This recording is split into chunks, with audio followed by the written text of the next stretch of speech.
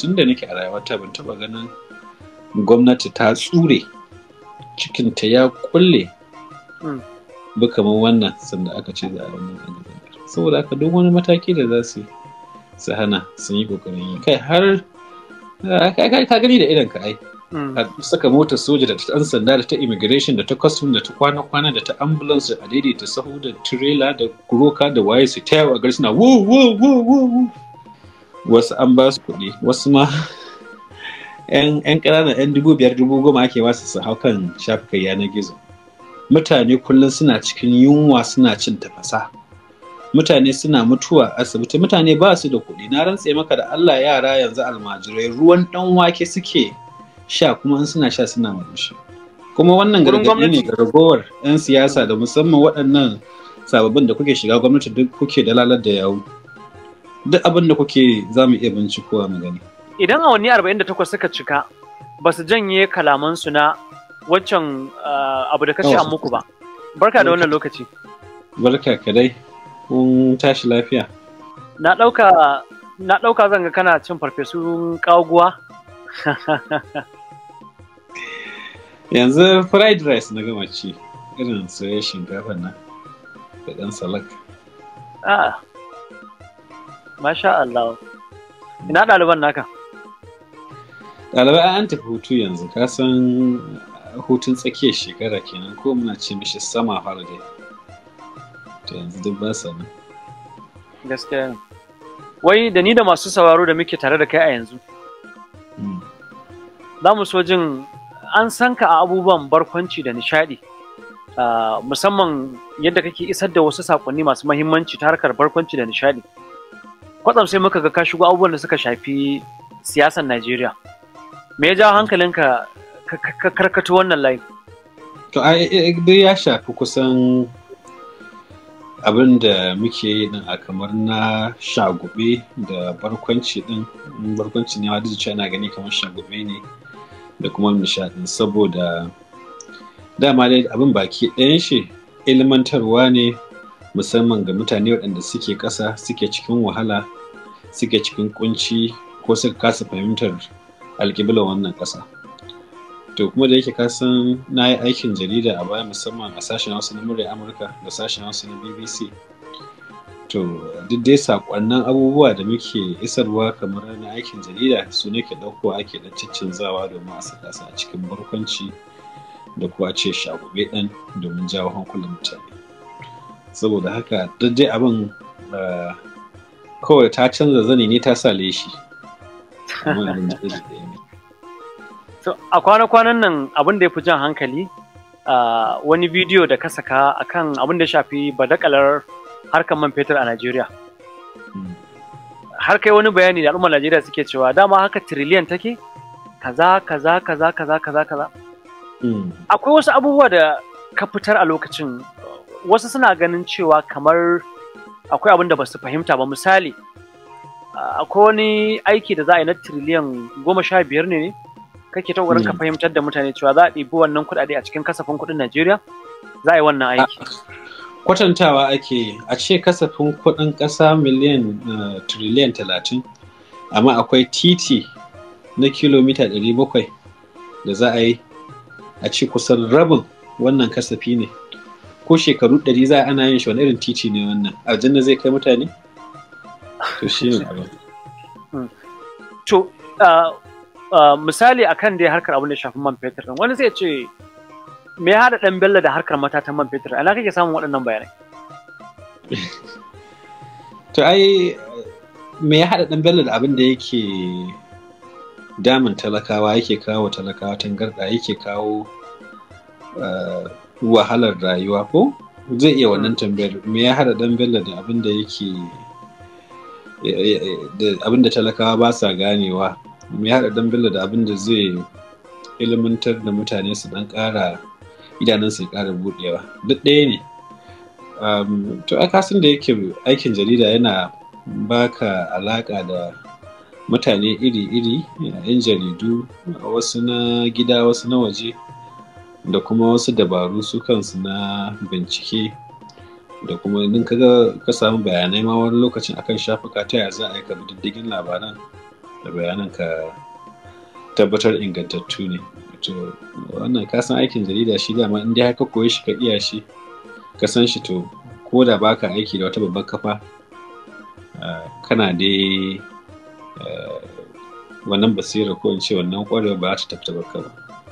To shine da a kwanan nan an yi zanga-zanga a Najeriya ta yakar yunwa. Ana ta raɗe a Najeriya cewa wannan zanga-zanga da aka yi gwamnati ba ta so aka yi ba, har a gari wasu suna yada jita-jita cewa dan Bello an neme ya magana, wai gwamnati za ta ba shi kuɗi kar ya magana akan zanga-zanga. Me gaskiyar wannan batu? Kar in yi magana akan me? Akan goyon bayanta ko rashin goyon bayanta? Wai ka fito kai magana ka ce mutane kar su fito, kamar wai an nemi ka zo kai ma a dan bako na abu kai shiru da bakinka. To ai ina gani waɗanda ba a nema ba su da yawa domin su yi ƙoƙarin kashe wannan zanga-zanga. Kuma ka san gaskiya ɗaya daga cikin manyan abubuwan da yasa ake kasa samun ci gaba, ake cutar talakawa, shine wannan giɓin tsakanin wanda yake da kuɗi, masu kuɗin Najeriya ko masu hali, da waɗanda ba su da shi. Ratar tana da yawa kuma kusan babu kowa a tsakankani. Me haka yake nufi? Duk wani matashi ko wani mai faɗa a ji ko wanda ya taso yana da wata niyya, in bai shiga cikin wannan waɗanda sun riga sun samu sun yi kuɗin nan ba, to a ƙasa yake. Saboda haka a cikin wannan hali da ake da shi na rashi, ake ciki na rashi, ɗan ƙaramin abu zai iya kautar da shi daga kan hanya. Ka taso kana kishi, kana ihu, kana so ka yi wane ne, amma an kawo ta 'yar 500,000, miliyan 1 za a ɗauke maka hankali. In kai mai karatu ne watakila, to da an ɗan maka kwaɗayin wani ɗan ofis inda ka san za ka ɗan zauna ka ɗan yi haka a jikin kujera, ka sa ɗan biro kana zanawa, kana kiran masinja, da kayi wannan tunanin sai ka ce to shi kenan, watakila in na shiga daga ciki sai in kawo irin gyaran da nake tunani. Ba san cewa kuma wannan katon bokiti ne ba, aka ɗauki wannan sigan aka jefa, narkewa zai yi kuma shi kenan. Da wani abu da ke da shi ga zo ƙarshe, har yanzu waɗannan talakawan da suke ƙasa da marasa ƙarfi su ne za su ci gaba da shan wahala. Kana daga cikin mutanen da aka nema a ɗan basu wani abu wai? Shi ne an ce maka ai waɗanda aka nema ɗin, waɗanda kai ba a nema ba su da yawa, inda har suna faɗa a ji. Ka fahimta? Inda har jama'a suna sauran su waɗanda ba a nema ba. An nemi malamai, an nemi sarakunan gargajiya, an nemi hukumomi, duka ba wani wanda ba a nema ba. Duk yadda za a yi, saboda tun da nake a rayuwata ban taɓa ganin gwamnati ta tsure cikinta ya kulle ba kamar wannan sanda aka ce za a wannan zanga-zangar. Saboda haka duk wani mataki da za su hana sun yi kokarin yi. Kai har ka gani da idan ka ai a saka motar soja da ta ɗan sanda da ta immigration da ta custom da ta kwana-kwana da ta ambulance da adaidaita sahu da trailer da kuroka da waye su ta yawa gari suna wo ba irin ba abin da ba a yi domin ana ba Allah ya sauya. Kana da abin da ake cewa idea, wai me aka ɗauka babbawa mutane, kun samu labari? Waɗanne mutane? Wanda aka nema su ce wani abu cewa kar a fita zanga-zanga.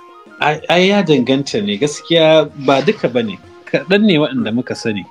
Saboda kowa abu daban-daban ake ba shi, wasu kaga matsayi ake ba su, ko ba haka ba, akwai wanda aka bai wa kujeru, ko wasu an ba su kuɗi, wasu ma yan ƙananan 'yan 5,000, 10,000 ake ba su hau kan shafukan yanar gizo su abin nan. Kai har jagora ma sai da aka, ba a san dai nawa shi aka ba shi ba dai, amma shi ma sai da daga babban ofis ɗan tsaro na ƙasa shi ma aka sani, ba kwangila ce ba kwangila ba ce ba dai, amma dai daga can dai ya je shi ma ya ji abin da ya ji, ya dawo ya zo yana kokarin hana mutane yin wannan zanga-zanga. To haka zalika malamai da a Kano sai muka ji shugaban jami'ar APC ko kuma mai magana da yawun APC ya yi magana cewa da kai dan Bello da Jafar da Bulawan Bukarti lalle suna kira ga gwamnati ta kama ku saboda ku ne kuka haddasa wannan zanga-zanga da ake. Ya ka kalli wannan magana da ina gani kamar watakila yunwa ce, ka san yanzu yunwa ta yi yawa a gani. ina ganin yunwa ce ta addabe shi, saboda ya ga mu guda uku muna kasashen waje. Ya fi karfin cikinsa, yana da abincin da zai ci. Da nawa ne albashin nasa a matsayinsa na kakakin jam'iyya? Nawa ne inda za a adalci a biya kamar yadda ake biyan malamanmu na makaranta da 'yan sanda da ma'aikatan kiwon lafiya? Nawa ne albashin nasa? Kuma zai amfani da wannan albashi ya sayi abinci da iyalansa, nawa zai kama? In ba haka ban ya fi haka, a ce kakakin jam'iyya abin da yake ɗauka ya fi malamin makaranta wanda yake koyar da ɗalibai, to wannan kuɗin ba na halal ba ne, da akwai daga inda suke zuwa, kuma watakila kuɗin jama'a. Saboda haka ina gani gaskiya yunwa ce, ina gani halal ɗin ake bashi kuma yunwa ce ta dame shi, ya ga mu da muke ƙasar waje yana ɗan jin haushin abin, shine ya haɗa mu. Tunda ai ba mu kaɗai bane waɗanda muke kokarin wayarwa da mutane kai, muke kokarin buɗe mutane ido akan halin da ƙasa take ciki, amma ya zaɓi mu uku ya tuhume mu da tada tarzoma a ƙasa, wanda kaga babban laifi ne ko a musulunci. Bayan yayi wannan furici a cikin kwanakin sai muka ga ka saki wani bidiyo na tsohon kwamishinan ƙananan hukumomi Murtala Sulagaro na wata badakala kuɗi da ake zargi an fidda wasu kuɗi na ƙananan hukumomi, duk wata ana fidda naira miliyan 5 ana bashi, haka kawo sanar da 'yan kai haka da 'yan kai haka, wai ya sai hotel a Saudiya, ya yi wasu abubuwa. A cewa a kamo ka ne yasa ka je kai wannan abu? To gaskiya ai mu abin da muke dubawa yanzu shine mun mai da hankali ne akan waɗanda za su kawo manufofin da za a sauwaƙa wa talakawa rayuwar da suke ciki. Mutane kullum suna cikin yunwa, suna cin tafasa, mutane suna mutuwa asibiti, mutane ba su da kuɗi. Na rantse maka da Allah, yara yanzu almajirai ruwan ɗan wake suke sha, kuma in suna sha suna murmushi. Yara yanzu kana masallaci zaka ga ƙananan yara ba almajirai bane, za su zo su tsuguna su gaishe ka su ce wallahi tallahi yunwa muke ji tun jiya ba mu sha abinci. Abin da muka bai da hankali kenan muke so a gyara, saboda manufofin da shugaban ƙasa ya ayyana muke so ya canza su. Mun mai da hankali akan haka. Kai kuma kana kakakin jiha, kakakin jam'iyya na jiha, ka bari mana mu samu a sauƙa wa mutane, amma ka fito ka fara surutu. To ai ko in ya haka sai mu nuna mishi mu ce kaga su ma waɗannan jami'an na jiha da waɗannan mutanen naku ba wai ba mu san komai bane a kansu, amma yanzu ba ta su muke yi ba. Yanzu hankalin mu yana inda za a je a sauwaka wa talaka ne ya samu na ci, can muke so mu je. Amma ka zo kana nema za ka kauta wa mutane hankali, ka kawo dabaru irin tsofaffin dabarun 'yan siyasa wanda kamata yanzu a ce duk mun musu ritaya sun daina fitowa, za ka zo ka zargi mutane. Haka to shine aka nuna mishi yanzu abin da suna da awanni 48 APC jihar Kano su janye waɗannan kalamai. Su bada wani kalami kake so su janye? Na zargin mu da tada tarzoma da ni da Audu Bulama Bukarci da Jafar. Inda hali ma su hukunta shi mutumin da ya je wannan surutun, tunda yanzu da yawunsu yake magana. In suka janye wannan magana to shi kenan sai ba za a tafi next level. Ba su janye ba me zai faru? Za mu tafi next level. Me kake nufi da next level? Su ki janyewa za su gani. Ai mu da ba mu za mu ki janyewa ba, mu ya kamata mu, tunda mun tambaye ka mu sani. Ai goma su gani kawai. Goma su gani a ƙasa shine. Amma wancan takardu da ka saki, ana ta tambaya a ina kake samun wannan takardun, kai ba a Najeriya ma kake ba. To amma akwai abin da ake cewa FOI ko? Freedom of Information Act. Takardu da inda ka je inda ka buƙace su za ka samu. Kuma wannan gargaɗi ne ga ragowar 'yan siyasa da musamman waɗannan sababbin da kuke shiga gwamnati, duk kuke dalalar da yawu. Duk abin da kuke za mu iya bincikowa mu gani. Gurin gwamnati ka je kenan aka taimaka aka baka? Na'am? Da taimakon gwamnati kenan ka samu? Ai hukuma ce za ka je kai filin a baka ko? Kawai duk wanda bai sani ba ya je ya Google ɗin FOI, Freedom of Information Act, za ka ga procedures ɗin, zai ka je ka bi. To amma baka ganin wannan zargi ne mai nauyi, wannan kuɗin kamar sun yi yawa, sahihancin labarin wani tabbaci kake da shi wajen sahihancin labarin? Tun bayan da ka saki wannan bidiyon magoya bayan shi Murtala Sulagaro suna ta cewa wannan batu yarfa ne kawai dan Bello yake. Hasali ma wai ana zargin kamar akwai wanda suke saka wannan abu. Idan ba daidai bane su je kotu.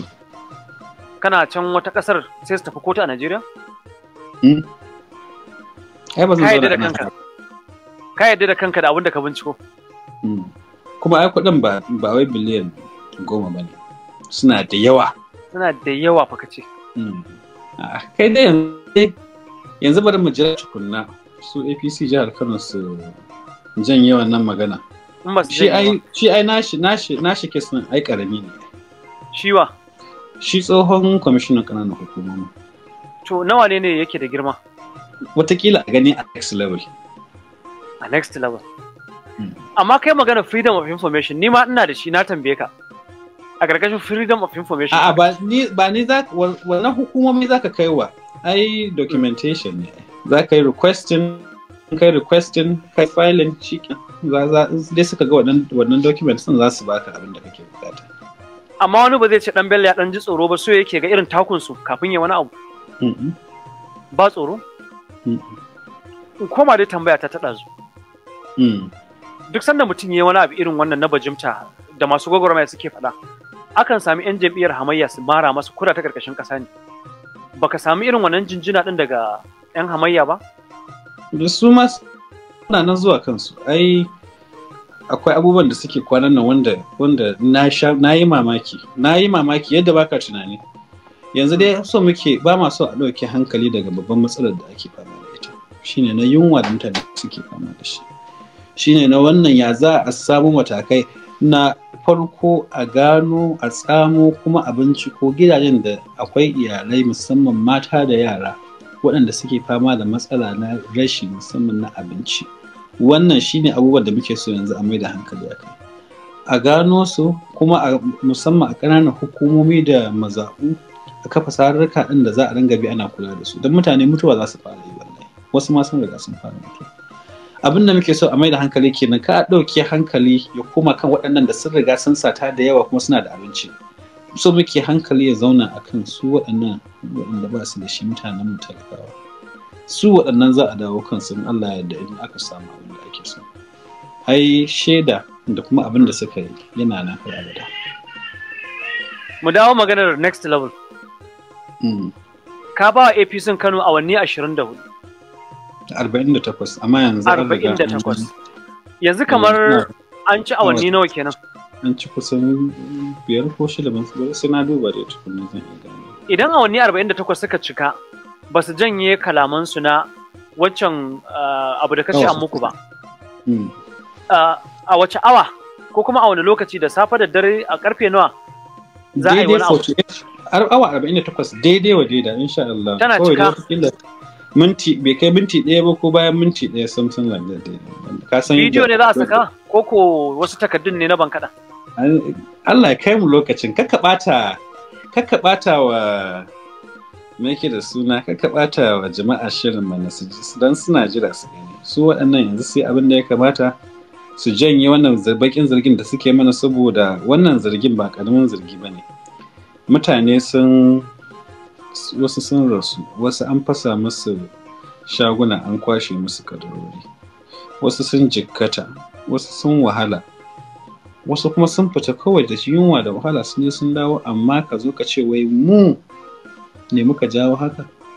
Mu da muke ƙoƙarin mu ga cewa mutane sun samu 'yancinsu, mu da muke ƙoƙarin mu ga cewa an rage zalunci, an daina sata kuɗi, an daina kawo manufofi waɗanda suke tsangwama wa talakawa, suke takura wa jama'a, suke saka mutane cikin matsi. Kawai kai da dan ka ci ka ƙoshi ko dan kaga ka samu shikenan sai ka fito ka zo kana nema ka ɗauke wa mutane hankali, ka fara wani zarge-zarge. Abada Allah da wani sai ya ce waɗannan awanni 48 ɗin da ka ɗauka wani salo ne na dabara na samun lokaci mai tsayi na a neme ka ta ƙarƙashin ƙasa a yi sulhu ko a yi masala.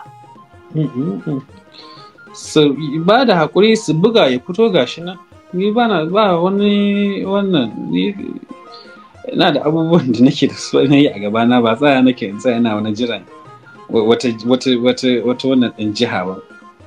Yanzu abubuwan da suke gaban mu, musamman yaran nan wanda aka kashe, akwai guda ɗaya a Zaria wanda 'yan sanda sojoji suka je har kofar gidansu, wani soja, yaron fa yana fa cikin gida fa a bayan kofa, amma haka ya sa bindiga ya harba su ya kashe shi. Kuma da suka ɗauko gawan yaron ana a tafi asibiti, sojojin suka biyo su da mota, anan suka saki gawar suka gudu. Ɗaya daga cikin waɗanda suka ɗauki yaron za su kai shi asibiti, sojan nan yana ƙoƙari ya sa shi gudu don ya harbe shi, yana ci haka ya ma harbe shi dai a kafa dai, dan dai abin gurzar shi. Amma da aka je asibiti aka yi wane ne, sai suka ƙoƙari su rufe, aka zo aka ɗauki wata 300,000 aka miƙa mahaifin, aka tafi ana za a je a rufe abin. Wannan zaluncin shi muke so yanzu mu mai da hankali a kai, ba waɗannan 'yan ƙananan 'yan siyasan, ko in ce waɗanda yawancinsu duka akwai ɓarayi a ciki ba masu su ɗauki wannan hankalin namu. Me ya haɗa wancan harbe-harbe da aka yi da Murtala Sulagaro? A iya cewa ka huce a kansa bayan sama ne matsalar take. Ba huce ne ba, so muke yanzu a mai da hankali akan waɗannan mutanen da aka ci zali, aka wulakanci, aka kashe su. Kuma waɗannan su kyale mu dan Allah, mu yi wa mutane gwagwarmaya, ba su zo su fito suna cewa na mun tato zama abubuwa nasu na siyasa, na ƙananan 'yan siyasa. In su suke so, ai gashi nan mun nuna masu cewa za mu iya haƙo wasu abubuwa waɗanda suke nasu, kuma gashi su ga irin abubuwan da hakan ya ja. Amma yanzu ba wannan ne a gaban mu. Akwai yaro a Abuja, shi ma ya gama rubuta wannan ɗinsa jarabawa, kyakkyawan yaro ba gani ba, in ka ga harbin da suka yi masa a wuya, jininsa ne ya tsaya. Ina adalci a nan?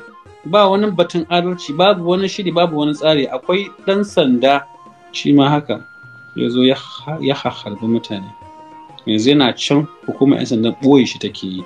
Za a yi mashi hukunci, za a yi adalci waɗanda aka kashe? Ba za a yi ba, don kawai mutane sun fito sun ce muna jin yunwa, kawai sai ku bi su ku fara harbin su.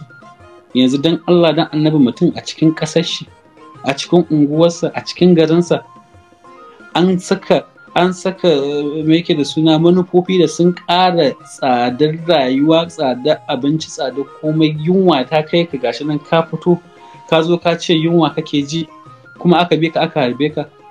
Ba fa mulkin soja bane wannan. Ko a mulkin soja wannan shi ake cewa kama karya, authoritarian. Wai wannan wai kamata a ce demokradiyya ne. Misali koma batun next level. Bayan kai magana cewa akwai next level da zai fita na fankada da kai. Kaga yan awanni kaɗan sai muka ga shi ma muhi magajiri bangare shi ma. Batu ne akan babban abin da yanzu ya kamata a mai da hankali akai. Duk waɗannan za a iya dawowa kansu saboda ba tafiya za su yi. Amma yanzu halin da jama'a suke ciki shine muke so mu jawo hankalin mutane, mu jawo hankalin hukumomi. Sai fa an ɗauki matakai, don mutane suna cikin wahala, mutane suna cikin yunwa, mutane suna cikin tashin hankali. Su waɗannan da suke so su kautar da abin, ko da suke ta duk dabaru ne, suke so su kautar da hankalin mutane daga abubuwan da suke da muhimmanci domin a juyo kansu. Guda ɗaya shine ga wannan. Na biyu kuma, in ba su janye wani abin da suka faɗa ba, a tafi next level. Amma yanzu bari mu koma kan inda muka fi mai da hankali, kuma abin da ya fi damu shi ne mutane da suke cikin yunwa. In yi ta taka kamar yadda kake faɗa, me ya saƙonka ga APCn jihar Kano? A saƙona da su shine su fito su janye abin da suka faɗa, su ba da haƙuri, su hukunta wannan mutum a cikin nan da awanni 45 yanzu, tun da yanzu daga an awa 3. Idan ba su yi ba, za a tafi next level. Next level ɗin kuma ka ce ya fi wancan haɗari. Allah kai mu waɗannan awannin, ma sake tuntuɓa kamar ji ina aka kwana. To shi kenan, na gode na zama.